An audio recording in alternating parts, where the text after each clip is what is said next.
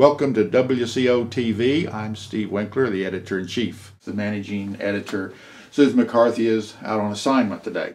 You can visit us on the website. Our website is www.wcobserver.com, or you can check us out on Facebook, Washington County Observer.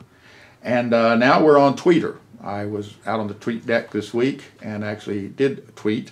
I don't really understand how that thing works. First and foremost, we are a ink on the paper weekly community newspaper.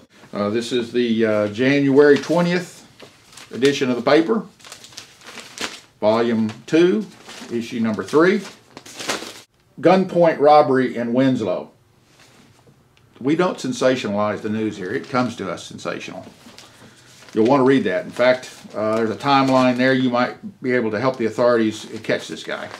Over in West Fork, the prayer controversy faded away. They had managed to have their meeting over there, relatively uneventful.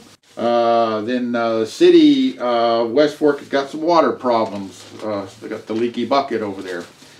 Below the fold, nice feel-good story about a business in Greenland that makes products from recycled materials. Don't forget the Observer's columnists. We have about 16 columnists. They're all local people. We don't have any blowhards from Los Angeles or New York. They're all local blowhards. Sports is back. We cover the West Fork Tigers and the Greenland Pirates. Big sports spread this week.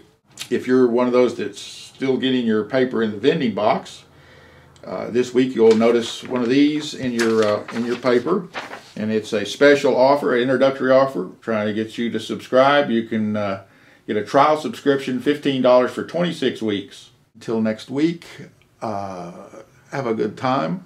Tell the truth. We do.